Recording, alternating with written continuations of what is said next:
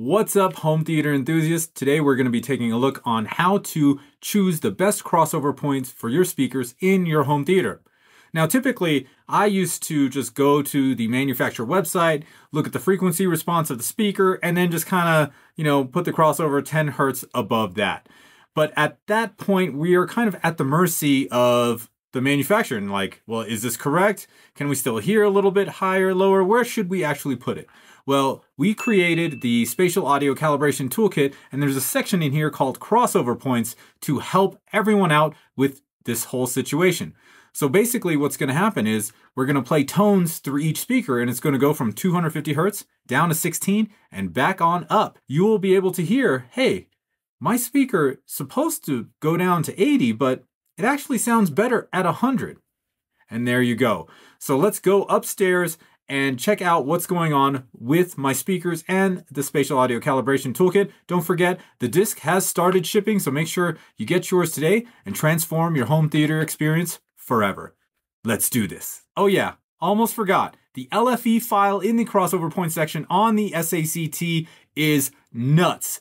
Like if you want to shake your whole house, you can do it with that file, but we are not responsible for any damage to your hearing, your home theater speakers, your subwoofer, or your home in general, okay? Like it was shaking the crap out of my bathroom shower doors like 3 rooms away. So that part is toward the end of the video, and for those of you that have been looking to really test out your subwoofers, can they really go down to 16 hertz?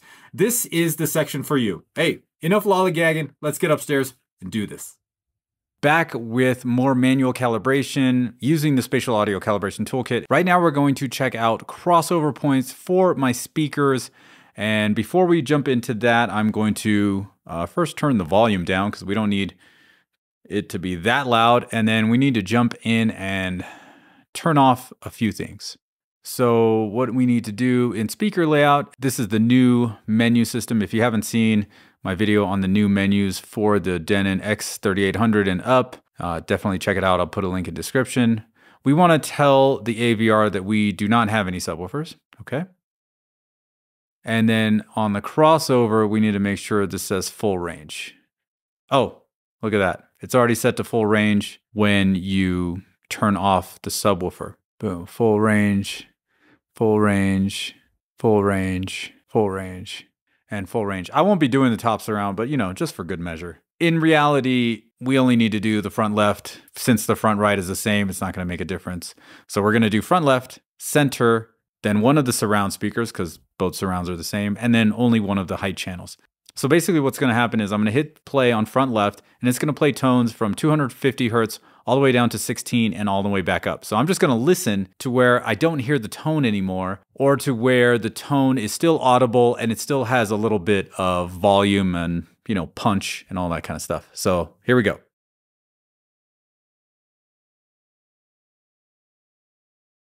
All right, I don't hear it anymore. I barely heard it at 40. I think 50 is going to be where I want to set it at, because that's where it had a good amount of heft to it. Let's hear it again. It's coming up. Yeah, 50. Now, unfortunately, with the Denons, it won't go down to 50, or I can't set 50. I'll have to set either 80, 60, or 40, so I'm going to set it at 60. All right, let's move on to the next speaker. I'm going to press top menu here on the Blu-ray player. This is the Spatial Audio Calibration disc, the actual physical disc. We're so excited to get this out to everybody.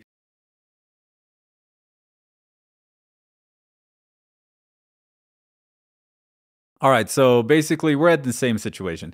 I could probably pick 50 or 60, but since the Denon can't really go to 50, I'm gonna pick 60 for the crossover for the center as well. We've got 60 and 60. All right, we're gonna now move over to the left surround speaker. So all I gotta do is just navigate to, oh no, surround. Oh, let's go surround right. Sure, whatever.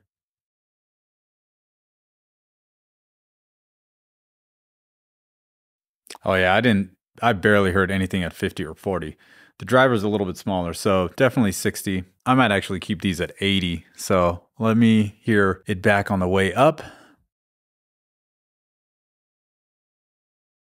Yeah, I'm gonna go with 80 for these. So 60 for the front, 80 for the surrounds. Now these speakers will all kind of perform around the same. They're all like small bookshelf speakers. But if you have like towers in the front, smaller center channel, different brand surrounds, different brand height channels, then this is definitely the way I would go about it using the spatial audio calibration toolkit. All right, so now we need to go to front height. So let's do front height left.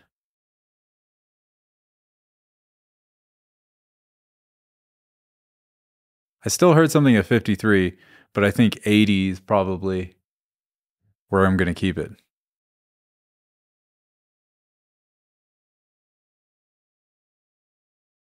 Yeah, 80 is good. Let me jump back into the crossover section here on the Denon X3800H. Manual setup, crossovers, and we're going to go, we didn't do the top surround, but you know, it's going to be the same. Rear height, 80, 80, front height, 80, surround. We're gonna go 80 on the surround, center 60, and then we need to go back out of here and turn on the subwoofer and speaker layout.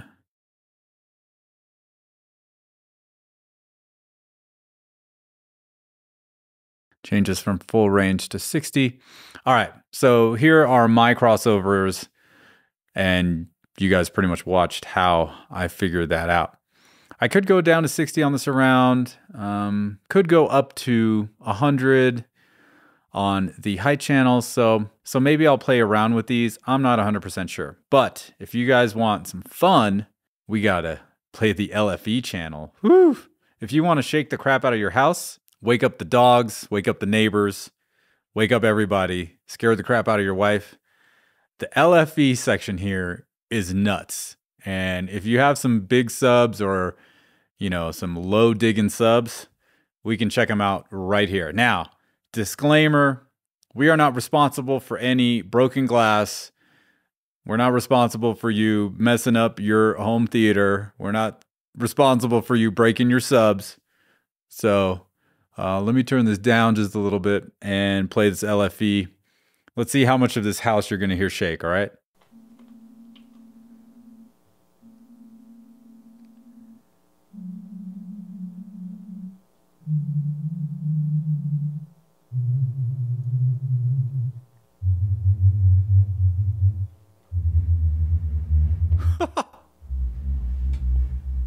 Whoa.